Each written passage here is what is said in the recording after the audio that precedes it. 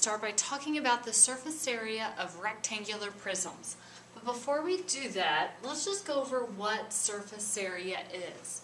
So if you look at any solid, so I have a cube here, or my rectangular prism, that the surface area is telling me the area of the actual surface of that prism, okay, or the cylinder, or the pyramid, whatever shape you have, that solid, how much would it take to cover that? So think of wrapping paper or painting it, okay? We're just looking at the outside. So first we're going to look at a rectangular prism. So that would be this, okay? Now, we made some nets of rectangular prisms. So where you traced all the outside, and then when you unfold it, it looks like this. So we had 1, 2, 3, 4, 5, 6 faces of a rectangular prism, and they were all rectangles. When you look at that rectangular prism, you usually call this the front, you have the back, and those are congruent rectangles. They're the same. The left and the right side are the same. Okay, they're also congruent rectangles. Mine happen to be squares. You also have the top and the bottom, which are congruent to each other as well. So when we find surface area, we want to find the surface area of every face of our solid. What helps with rectangular prisms is that if I find the area of the front, that's also the area of the back. Okay? So let's look at one. So these are actually the dimensions of this rectangular prism.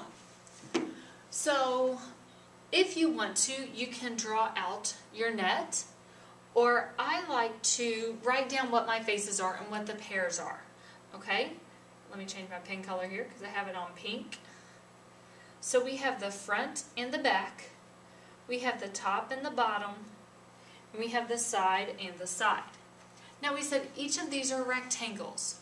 So for a rectangle, our area is going to be the length times the width, or the base times the height.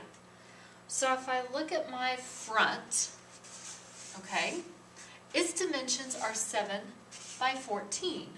So the area of the front will be 7 times 14, which is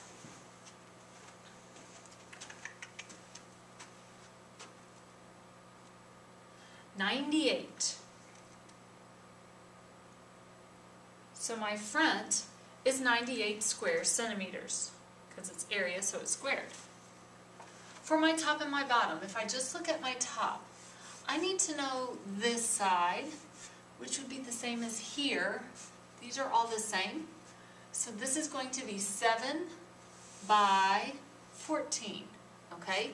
If you need to go through here and say, well, this is 14, so this side's going to be 14, this side's going to be 14, this is 7, so this is 7, this is 7, and then I have 7, I have a lot of 7s. 7 and 7. Okay, go through and label all that if you need to. So then now if I'm looking at my top, I can really easily see that it's 7 by 14. So, really easy calculation there because I just did it up there. So it's 98 square centimeters. So now looking at my side, one of my sides is going to be 7 by 7. Okay?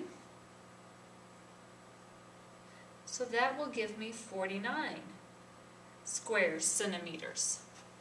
Now, here's what you've got to remember. This was the area of just my front. The back is going to be the same thing. So now I want to go through and multiply each of these by 2. Because this is just my front, multiplying it by 2 will give me the area of my front and my back. This was just the top, multiplying it by 2 will give me the area of the top and the bottom. 49 was one side, multiplying by 2 will give me the area of both sides. So 98 times 2, I should be able to do it in my head, but just to check. 98 times 2 is 196 square centimeters. I'm running out of room. This is 196 square centimeters as well. And then 49 times 2 is 98 square centimeters. Because again, it's all area, so it's all just square units. Now, to find the total surface area of this rectangular prism, I need to go through and add these numbers together. Because that would give me the area of the top and the bottom, the front and the back, the top and the bottom, and the two sides. Okay, for all 6 of those faces, it would be, so if I add all those up, you would get 490. Okay? Now, one of the reference sheets that I give you has a formula for the surface area of a rectangle. If you can memorize formulas, great, memorize it. That what it is 2 times the length times the width, 2 times the width times the height, plus 2 times the width plus times length times the height. Okay? Let me write it down. 2 length width plus 2 length height plus 2 width height. So really, if this is my length, width, and height, my length times my width were my top and my bottom. The length times the height were my front and my back. The width times the height were my two sides. And then multiplying by 2 was getting both of those. Okay, and then adding it all together is what we did at the end. So if you can remember this, memorize the formula and plug in your length, width, and height.